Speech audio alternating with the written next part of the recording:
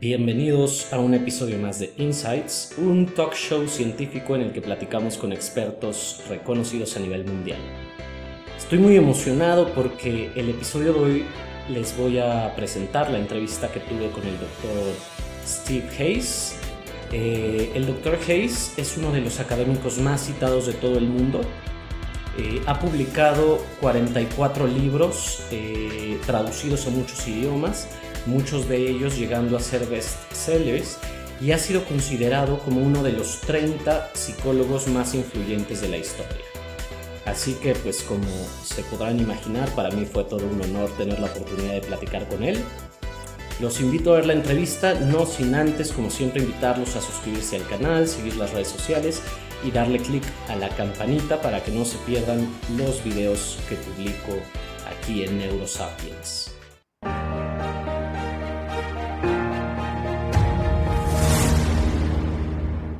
Well, hello guys, welcome to an all-new episode of Insights, a series where we talk with experts around the globe regarding aspects of health and well-being. And today I'm very honored to present Dr. Stephen Hayes, who is a Nevada Foundation professor in the Behavior Analysis program at the Department of Psychology at the University of Nevada. He is an author of 44 books and nearly 600 scientific articles.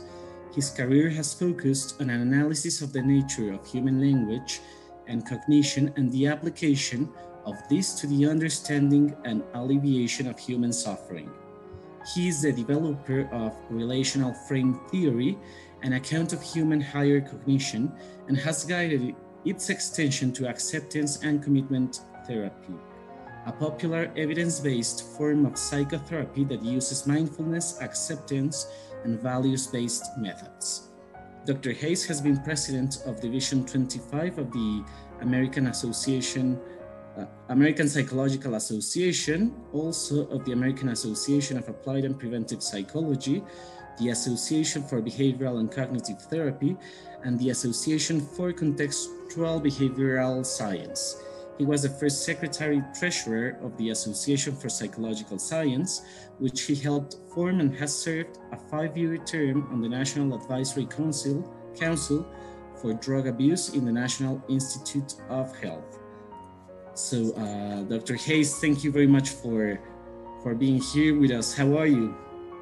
I'm good. I'm looking forward to our conversation. Perhaps I can be useful to your listeners. Excellent. So, Dr. Hayes, could you tell us a little bit of how your work started precisely from a perspective of analyzing language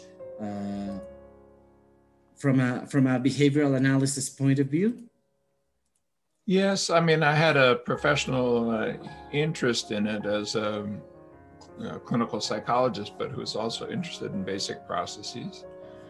And I couldn't quite figure out how to apply the concepts that were there in a way that really made sense to me, and opened up really powerful new doors, especially out of the behavioral tradition. I mean, I looked at some of the things in higher cognition that Skinner had done, and it seemed like a step, but too small a step, and so forth.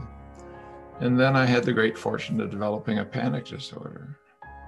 And it gradually took away my ability to function in normal ways. As an academic, I was an untenured assistant professor, so beginning academic. Eventually giving a lecture to a small class of undergraduates was almost impossible. And I would wake up from a dead sleep already having a panic attack. And in that process, I did the logical, reasonable, sensible things I knew to do, but they all made it worse. And I did what I knew from cognitive and behavioral psychology, from psychotherapy methods that were evidence-based. And I came out of Dave Barlow's lab, one of the major, still to this day, anxiety researchers in the planet. I did my internship with David. But when I tried to apply exposure and other things to it, it just didn't seem to slow this thing down. It got worse and worse. And finally, you can see a TEDx talk where I walk through this, and I kind of hit bottom, and in a night where I thought I was having a heart attack, and then realized I was just having another form of a panic attack. And I did a 180-degree turn. I tell a story in The Liberated Mind, which is there over my shoulder. It's available, by the way, in Spanish.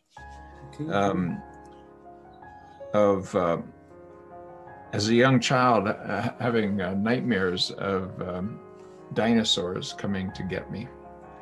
And they would come and look through the window with big, gigantic T-Rex eyes, you know. And I'd run to another room, and then they'd come and they'd look through that window, and then I'd run. Finally, I just couldn't stand it. I'd run out of the house, and then they'd start chasing me, and I'd have one of these dreams, you know, where no matter how fast you run, it's not fast enough. And eventually they would catch up and they would eat me, and I'd wake up. Somewhere in there, I had a lucid dream, and I'm telling this story just by way of saying, you kind of have the seeds of success, and I can prove that to you pretty easily, even in your history, maybe even as children, and I certainly did. But somewhere in there, I realized I was dreaming, and I had this thought, you know, if I just turn and run towards the dinosaur, I'll wake up. You know, you're just exhausted from this nightmare, and that's what I did. I turned and I jumped in its mouth and woke up. And then it occurred to me a few times, and within about a week, the dinosaurs didn't come to play anymore. They just were not interested in this game. Yeah. Well, that kind of seed, which is in our wisdom traditions, our clinical traditions, but it's also in our heads and hearts because we've experienced life. We all know that running and fighting and hiding, when difficult thoughts, feelings, memories, bodily sensations show up, is bad. I can prove that to you very easily. And maybe we'll take a moment to do that, but we don't apply it because we do have this one dominant organ, which is between your ears, that doesn't know that and never will. And that's because this organ is so dominated by literal, analytical, problem-solving, symbolic language, I believe, higher cognition.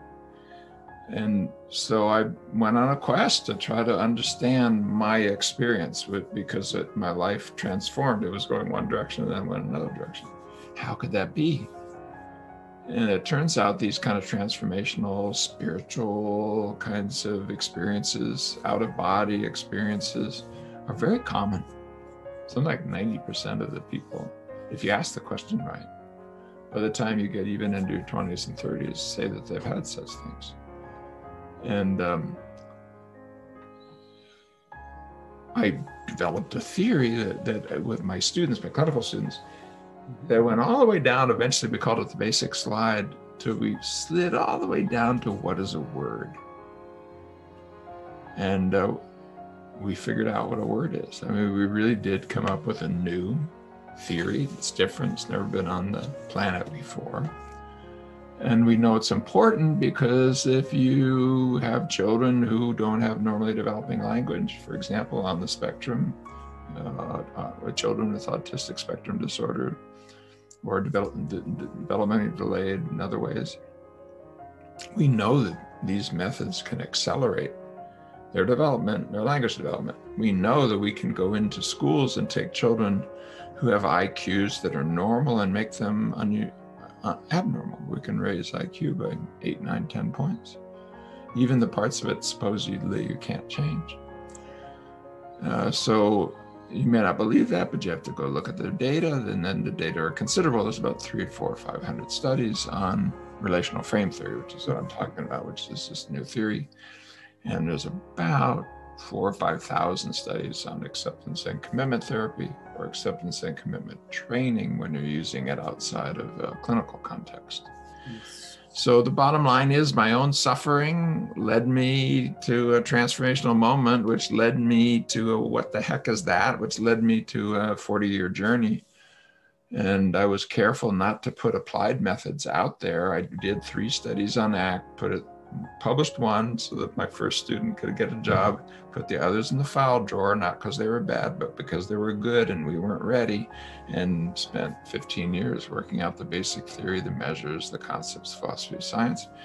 And then finally, at the turn of the century, put the method out. And 5 years later, the first self-help book, which then got a lot of publicity and beat Harry Potter for one glorious week on Amazon.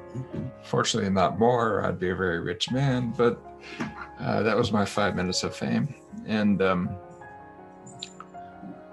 so it became an overnight sensation, but it took 20 years to that point, and it's now 20 years later. And we know a lot about how the human mind works and how to help normal people deal with normal problems. Not just mental health, but behavioral health, not just that, but social well-being, and running a business, having relationships that work. And why? Because everywhere you go, your mind goes with you, and your mind's the problem. They're called mental problems for a reason. So mental strength and mental resilience, especially in this year of COVID, don't we all know that? It's not a 1 out of 5 issue, it's a 5 out of 5 issue. And it's not 1 hour a week, it's 24/7. So we need to do better. Behavioral science needs to do better, and ACT is part of that. Sorry for such a long answer. I hope it's great. People followed me. So this, the development of the relational frame theory was a consequence of this experience that you were talking about. And as I understand, this precedes the development of ACT, right? They co-developed. I had that, if you go look at my TEDx talks, I had 2. The main one, there's an easy bit.ly link, if you know how bit.ly goes, bit.ly/. If you put in Steve's first TED and capitalize Steve's and first, and then TED, all caps. If you do that, it'll show up. And about 600,000 people have looked at it or something like that, or 750,000, something like that. A lot of people. And they've been moved by it because I walked through the hell of mountain panic disorder and that turn, and then how it, not the geek science, but how it began to inform ACT. There's a second TED that walks through a little more of the RFT side of it. But the RFT didn't come from that transformational moment. The challenge came from it. How could it be that I could be struggling and doing what every world famous psychologist tells me to do, and I'd have no traction out of it? And then I do something that reminds me more of hippies and monks and meditators and people, taking psychedelics, etc. I'm old enough to have been through that whole wave. And it's back now, and ACT is a big part of it, by the way, the psychedelic therapy now. I hope we don't do the same thing we did in the 70s. But how could it be that you could just turn and see the life in such a fundamentally different way, that a weight that's been on your shoulders is lifted, or a fog that surrounds you suddenly clears? But I'm not the only one. It's very, very common. And if you actually look at the moments that are in these people, actually know something about that. I'll give you an example. Since I'm a panic disordered person in recovery, I treat many people with anxiety and panic disorder. If you get a group of panic disordered people around in a group or something, and you have them tell their story, they're almost identical. They all have this quality. I was walking along, things were happening, things were tough, or there was a stress, or I took the wrong medication, or I was sick, or whatever. Something's going on that's stressing. And then I had my first panic attack. And then it was really horrible, and I was afraid it would happen again. So I watched for it. I avoided it. I made sure that I did the things. I brought a friend. I took the medications. I went to, and then it got worse. And so then I watched even more carefully, and I limited my activities, and I made sure, and then it got worse. And then, everybody. Now, if you push a little harder, they'll say this.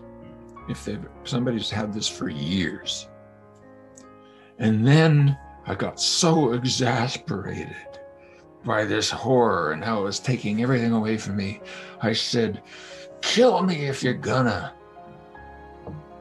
And then the fog lifted. Almost everybody who's had panic has had that experience. They reached bottom and they said, enough is enough, I don't care, kill me. And the fog lifted. And then this organ, this stupid organ, that only knows how to do one thing. Yes, it's where our intelligence is, but not all of our forms of intelligence. Said, I have a new way of getting rid of anxiety. I'll just say, kill me if you're gonna. And then you do that in order to manipulate, not the way you did it first, where you gave up. You just sort of said, okay. Where you actually turned to the dinosaur and said, eat me, right? Basically. No, now you're saying, I can run from the dinosaur even faster if I turn and say, eat me, and then run. No, you don't. You're not running any faster. It's going to catch up to you and it's going to eat you. What are you talking about? And so the paradoxical effects of releasing yourself from the control agenda. The only way I can move forward is to control my own emotions, which is a horrible idea. It has tremendous costs. Hits a point where you abandon it, and immediately, just like my transformational moment, immediately I knew I was onto something different. But usually what happens is that people start integrating that into the same thing they've been doing right along, and then it doesn't work anymore. And then they say, oh, no, see, I really am, blah, blah, blah, blah. It looked fool's gold. It looked like it was the way forward. It's not, it's more the same. I'm just, But, I hope people don't understand that. I mean, I've been there, so I'm not making fun of anybody. If anything, I'm making fun of the dictator within that can fool us so easily. But you've been through it too. When you were, I bet you, but maybe not. Let me just see. When you were disappointed in love in some way, when you were betrayed, when you were lied to, when you were no longer found interesting, when whoever your lover was said, nah, when you caught your lover in bed with somebody else, when you had something happen, probably. You probably didn't have happy, joy relationships from the time you were born till now. My guess. Yes. Just a guess. Even in Mexico City, these things happen. Not so much in the US, but yeah. Well, what do you do on the other side of that? If you listen to the voice, what does it say? Finish this sentence. Okay. I will never be so again. I will never be happy again, maybe. Okay. What else? If you were betrayed, you were lied to, I'll never be so happy, yes, but also maybe I will never be close to someone again, or I will never... I'm not going to be so close. How about I'm not be so innocent again? Yes, also. How about I'll not be so vulnerable again? Definitely. How about I'll not be so open again? Yes. At least not so easily. Okay. Well, watch what your mind's doing, and here's what it's saying. Because you wanted intimate, committed relationships, and that's not what you got, what you should do is take the steps that make it much more difficult ever to have those. Yeah. If you think it through, because look, if you have a relationship that's open, connected, intimate, it's going to be open. It's going to be risky. You can be hurt. If people are close to you, If you let them get beyond your defenses, you know it's dangerous. You just experienced how dangerous. You did it out of ignorance, out of innocence, and now you know better. So you'll watch out. You'll protect yourself. It's going to be very hard to get through the shield. Maybe no one can make it. I'll just live inside this cage, waiting for someone to batter it down. What the hell are you doing? You're doing what's logical, reasonable, sensible, normal, and pathological. This is why psychological flexibility, which is the core features of ACT, a large meta-analysis with 12,000 people followed longitudinally, showed that it's one of the best predictors of whether or not you're going to have relationships that work. Okay. Because look, if you're going to defend yourself against connection, it's going to be harder to be connected. Hello. Don't you know that? Of course you know that. Why don't you do it? Because it feels risky. Yes. That's because it is risky. So what? You can be hurt. A friend of mine, Kelly Wilson, said, relationships are the worst things humans ever invented, except for the alternative. Look, if you say, oh no, I can have a relationship that's not going to hurt me at all. I can find the person. Okay, wait a minute, dude. Is that person going to die? Yes. Yes. Is it possible they'll die before you? Yes. Will you feel abandoned? Well, maybe. You feel left behind? Yes. You might even be angry. Do you think? Do you think you might also feel a hurt? That's just a hurt of loss. It's almost like it shouldn't have happened. Well, how come I didn't get to go first? Wait a minute. So in other words, in order for you to be happy and to have relationships that work, you have to have life eternal with Prince Charming or, Sleeping Beauty. Mm-hmm. This is the stuff of children's delusions. I mean, this is not the stuff of life. And you know that. But this organ doesn't know it. So my point being, when we dug into it, we realized that how language and cognition, which is very recent on the block, it's the evolutionarily recent process.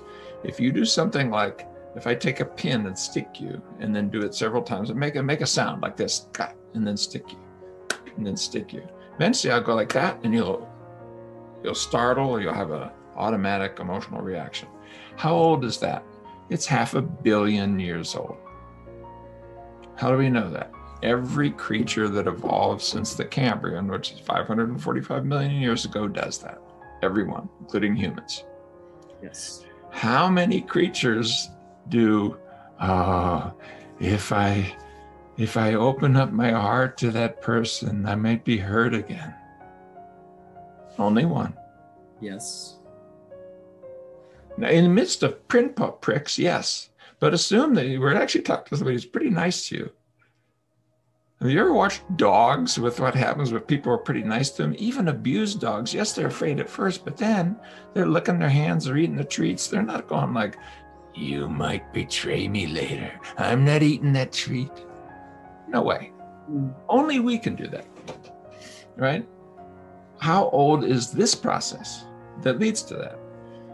Well, if it's Homo sapiens, 300,000 years, maybe 400, they don't know exactly. If it's the hominids, a couple million years, not 545 million years. And the chimpanzees who broke off, that were the last ones to break off, that was 2.8 million years ago. They don't do it, number one.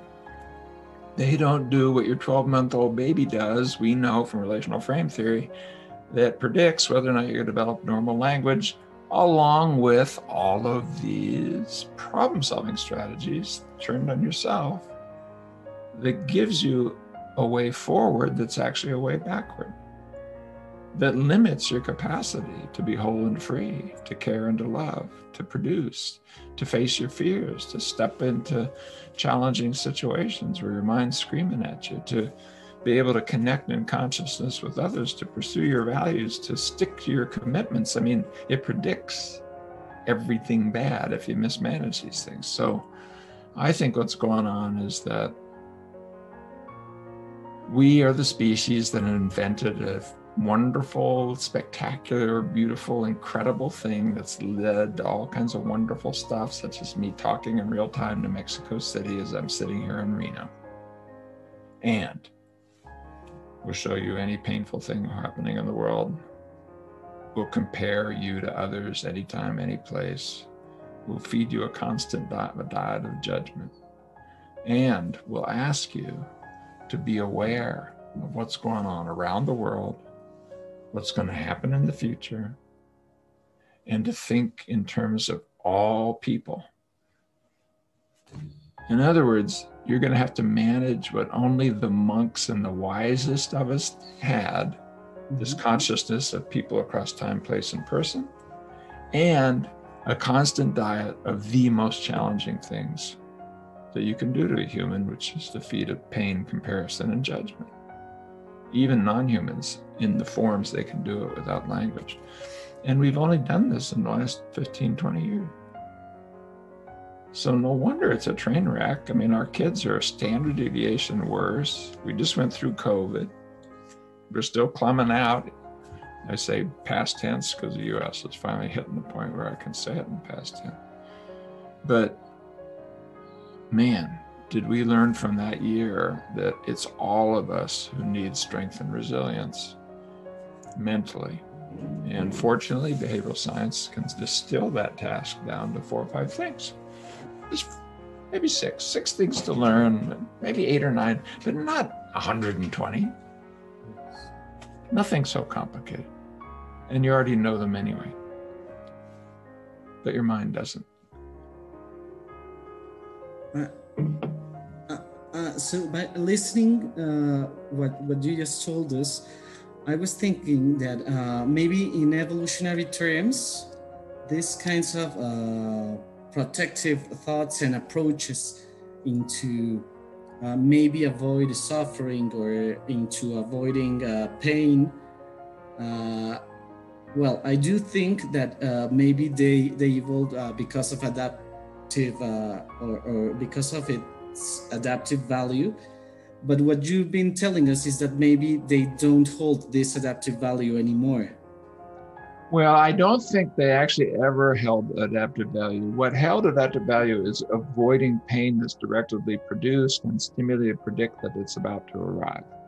Okay. So, you know, if I'm going to prick you with a pin, we want to avoid that. If you're going to, you know, by walking that way, not have water, or walking that way, not have food, we want you to learn that. By walking that way, a lion will chase us. We want you to learn that.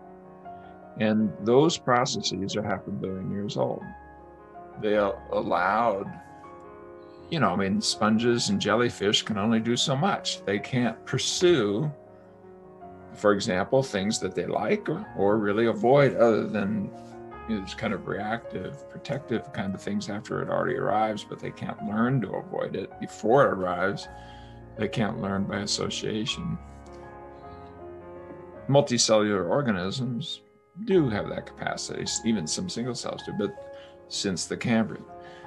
What language does, it allows you to harness those parts of the brain that are basic issues of defense, either like freezing and death feigning in reptiles. And then when mammals came along to, you know, to engage in more sophisticated forms of escape in this, well, they're not the only ones, but what mammals did is actually restricted the automatic impact of the sympathetic nervous system to run or fight. And we still have this freezing response that's still there. And I think depression's kind of like that. But we also are able to down-regulate that, mammals, and to be able to connect with others. But now we have this new thing that does this. Okay, let me just give an example. Perhaps the people listening can think of one of their most painful memories. Just take a few seconds to think of one of your most painful memories. If I had you all wired up, your body is now responding differently. As if some of what that pain was is here now. What is actually here now? An old bald guy saying pain. What is that? It's a sound. Pain. Why would that sound produce this physical and mental effect on you? Because it's related to a quality that you learned of these things called painful experiences. It included some direct and physical. It might have been a train wreck or a car accident or an operation gone bad, or it might have been that.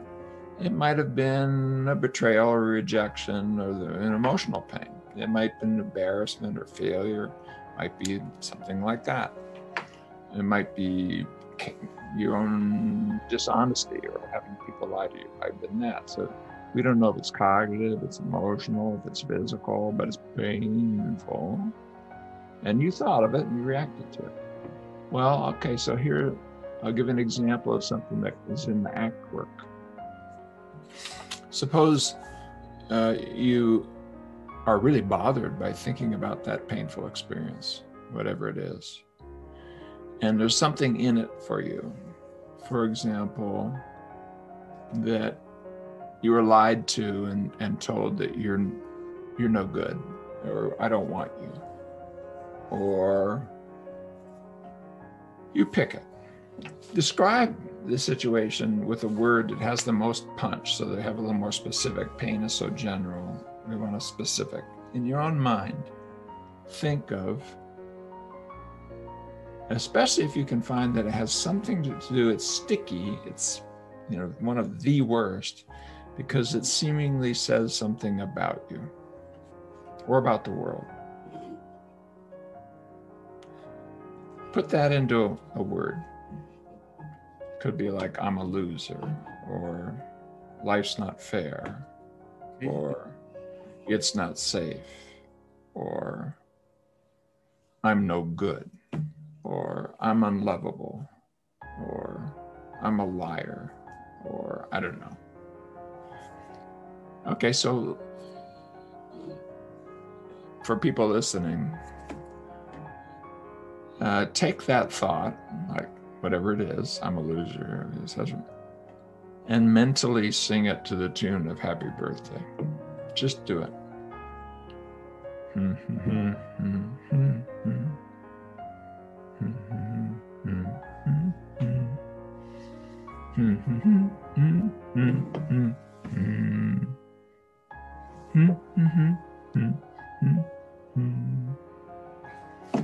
If I had your body all wired up right now, it's responding differently to the same event. Yes. And notice that the pain that was there was presented symbolically. It had a punch. We've now gone in and made it even more clear, so to have even more punch. And then we did a tiny little stupid thing. It's not to ridicule you.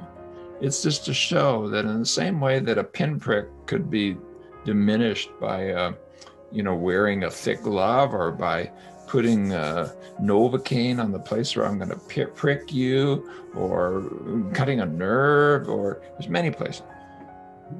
The impact, the painful impact of your history can be that's verbally produced, can be regulated by things that you do with language. That one I just used as a diffusion method, so-called diffusion. It's a made-up word. It means to reduce the domination of literal evaluative predictive language by changing the context of those words. So singing them is one example. That's what I just did. Or you could distill it down to words, say it over and over again for 30 seconds. Or you could say it in the voice of Mickey Mouse or your least favorite politician. Okay. Or you could go back to the place where you first had a thought like that, picture yourself and how young you were, and take the thought that's really punching you right now, and in your mind's eye have yourself as a younger age say those words, and it'll pull compassion from you, not criticism, not avoidance, not running away. There's hundreds of these methods, and it's just one of the 6 flexibility processes. You need to know how to rein in the excesses of your mind.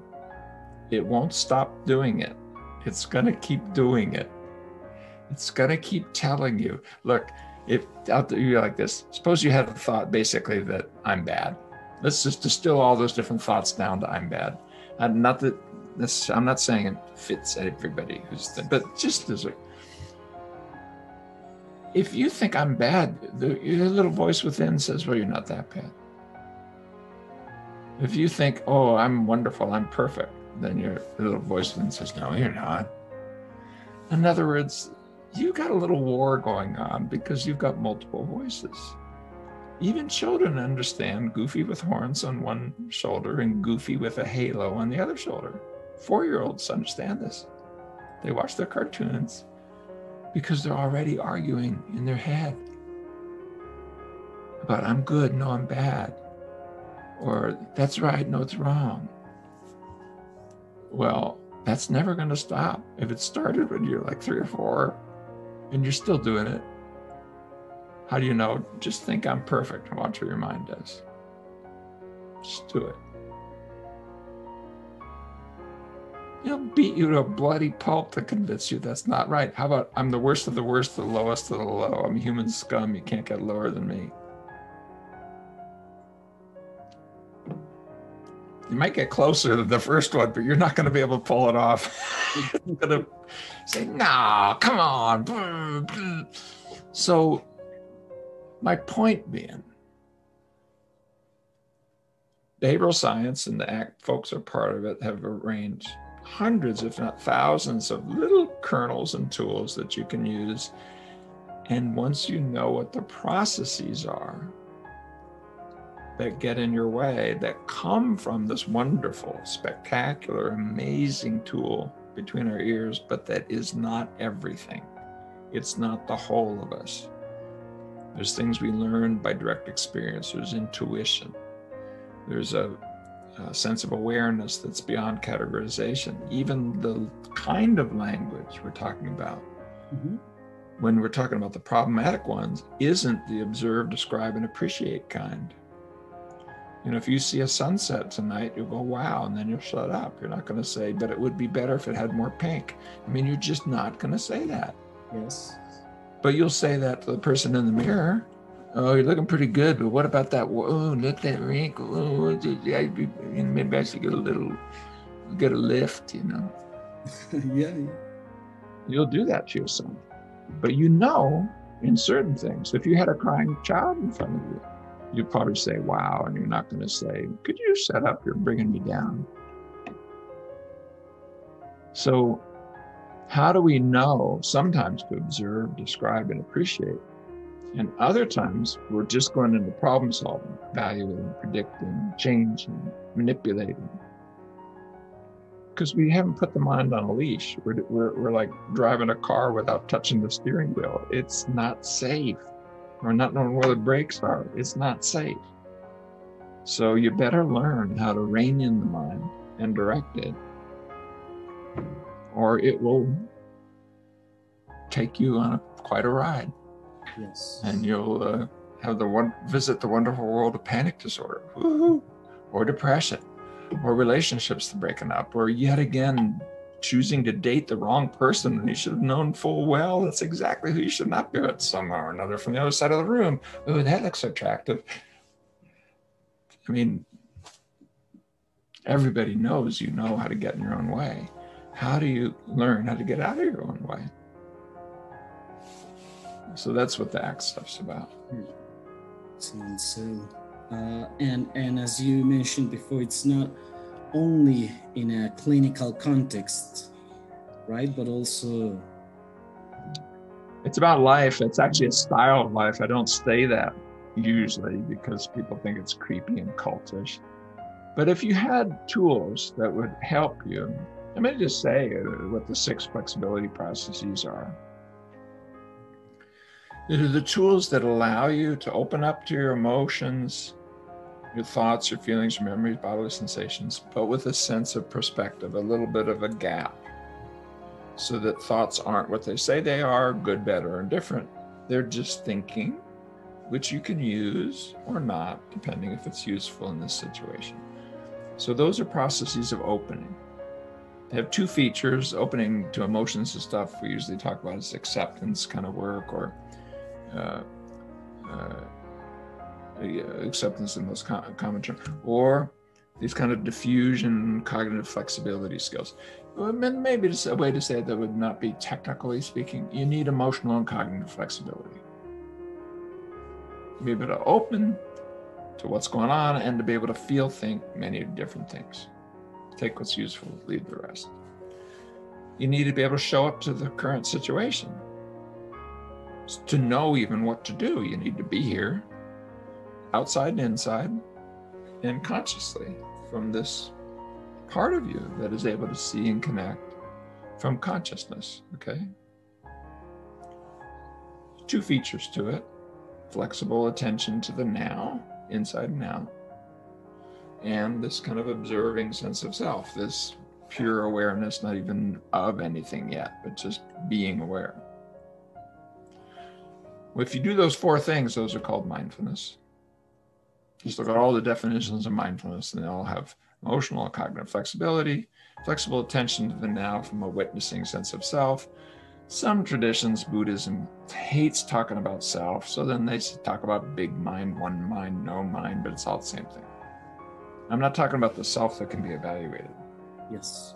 Not the 72-year-old guy with wrinkles, not that. I'm talking about this self that was there in consciousness, even before language, when your mama looked in your eyes and said, "Oh, sweet baby," and you started dumping endorphins because you were seen by kind eyes, yeah, and connected.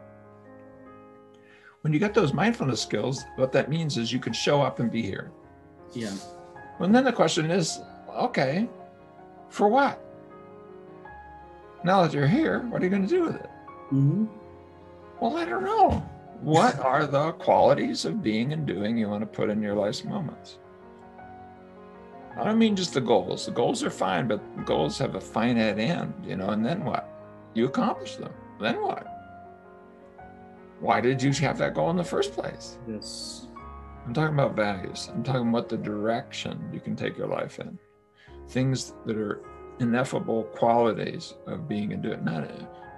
Not ineffable in the sense you can't contact it. They're not things that you can put in a box. And of course, when you have goals, that's fine, but make sure that it's on a values-based journey. I mean, there's lots of millionaires who kill themselves, lots, billionaires too, because they'll use money for a valueless purpose. And then when they have it then I'll feel good about myself. No, you won't. You'll feel the same as you feel now. What are you talking about? That's like, when I have my degree, I'll be confident. No, you won't. You'll just have a degree. What was it for? That's the values piece. And then the final piece over there is, how do you arrange your life's moments so that they're about what you deeply care about, what you deeply want, what you want to manifest in the world, what you want to be about, what this journey is about, where you're going. In other words, how do you build values-based habits? So I've given you 6 things: emotional cognitive flexibility, flexible attention to the now from this witnessing perspective, taking sense of self, meaning and purpose by choice, your values, and habits linked to them, committed action. If you do all those 6 things and socially extend them, like acceptance turns into compassion, values turns into joint actions, like in a couple, we value this, being able to extend that to the we. Yes. If you can do that, everything gets better, everything. If you can't, if anyone is missing, well, it's like having a 6-sided box without one side. You pull two sides out, you don't have a box at all. So work on all six. It turns out that mental health problems, if you see it right, are a perfectly good place to start. But you could start with a cancer diagnosis, or you could start with a business, or you could start with a relationship, or you could start with trying to do something about stigma and prejudice, or the climate change, or immigration, or poverty and starvation, or I don't know, you can start anywhere. Yes, I think anything that constitutes a challenge for the person, right? Yeah, ACT is, that's why it's called acceptance and commitment training. In therapy form, there's right now 616 randomized trials, and about 40% of those are on mental health problems, which is a whole crazy thing. You know, we create these categories and shove people into it, and they're very ill-feeding categories. I don't really believe in them very much, but about 40% have to do with behavioral health matters: diet, exercise, sleep, rising to the challenges of physical disease. And then about 20% sports, high performance, running a business, relationships. And so turns out the smallest set of things that does the most work known in behavioral science that is evidence-based, in my opinion, is psychological flexibility, which is a model underneath ACT, which emerged because it treats language in a new way that views the core of language not as association, but as relationships. And that's too long of a discussion, but fortunately there's so many good resources. Everybody listening, if you, even in Spanish, if you want resources, you can find them professionally and for free on the internet. Just search for ACT or psychological flexibility and you'll find them. And if you want to find therapists in Mexico, if you go to contextualscience.org, right on the first page, find a therapist, put in your country or city, you'll see hundreds of people, many doing online and virtual work now in this year. And I think that's now permanent. So it's not hard to find. And if you want self-help and stuff, we've shown that even $12 self-help books. Not just that, I mean, the World Health Organization will give you an ACT cartoon book that's been tested for free. Just download it. Okay. And so major things like the World Health Organization and so forth are actually giving away ACT tools, because when they do the randomized trials, they're helpful. Yes. And if you're okay, I will leave in the description some of the links to these resources you mentioned, as well as to maybe some of your recent books where people can maybe get a more in-depth idea of everything that you've talked about, and which you put in very good examples. Muy bien. You know, if folks can read English, if they go to stephenchayes.com, if they want to get newsletters from me about once a month, I send them out. Stephen with a V, middle initial C, like in Charlie, HAYES.com. I don't spam people, and it's a one-click opt-out. If you ever don't like it, you can stop with one click. But there's so many resources out there now, because we're a community that wants to give things away if we can. And there's lots of things you can pay for, but a lot of them are very, very cheap, and help is there. And the cool thing about these kinds of methods, as opposed to some of the others, is that the processes have broad applicability.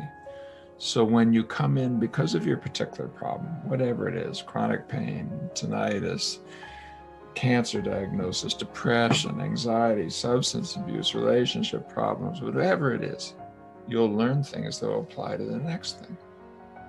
And that's kind of cool. Yes.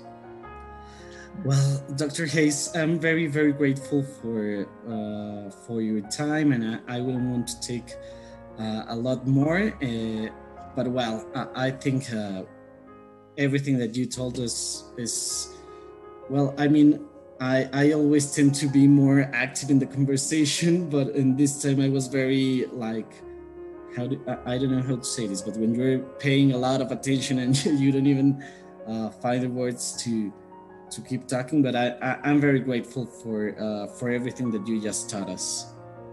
Well, thanks for the opportunity, and I feel some connection to Mexico. You know, mi esposa primera se fue una americana mexicana. Okay.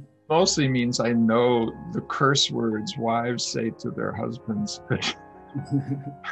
but I do have a daughter who is Mexican American in part, and I've been to Mexico many, many times. So let me just say, as a way of closing, forgive me for doing my rants. You know, I'm an old man. I'm like talking to an old uncle on the porch in the rocking chair. You ask a question, I just talk. But if something in here resonated to people, if they sort of said, you know, that makes some sense, even though it's a little weird. I've been in this situation many, many times. There's something like 6 million ACT books in print around the world, something like that. It's rising fast every year. The many, many books, mostly I've not written them, hundreds written by other people. I started it, but I have helped create the community. They have come up with even better ideas. But I just want to say this. If there's something in here that resonated and you need help in some way, you want to be uplifted in some way, you want something, think about pursuing it, because that little part of you, that little spark that says, that sounds interesting, is usually a good guide. Conversely, if you're listening and say, that's crazy stuff, I'm not doing that, or, well, there's other evidence-based things to try. I do think trying evidence-based things are wise, because there's many, many, many marketers and quick fix artists and snake oil salesmen, as we say it in English, you know, people selling. Let's just say people selling. We could stop the sentence. And you probably don't need another round of disappointment if you're suffering. Yes, I totally agree. And well, hopefully people will have or will get curious enough to look more into it, to be, to look for evidence-based alternatives, as you say, because it's very easy to get lost on this maybe sea of misinformation and marketing. Yeah, an attitude of kind of skeptical openness is good. You know, you never want to check your mind at the door. And if anybody ever tries to convince you, oh, there's studies, and then you say, where are they? Which are, oh, there's lots of where. Just walk in another direction. There's too many places that are selling too many things that are just not based on evidence. And if you go to if you search just a little bit about ACT, you'll see that it has a lot of support, which doesn't mean it necessarily applies to you or to everything. You know, not everything does. It may not resonate for you for various reasons. That's okay. But give it a shot, give it a go, and you don't have to invest very much. I mean, $10 or $15 with a book will do quite a bit, or just a little bit of time on the internet. So I hope I've been useful. That was my challenge. Thank you for the opportunity. Excellent, Dr. Hayes. Well, I hope you have a great day. And once again, thank you very much for your time. Thank you. Bye. Have a great day.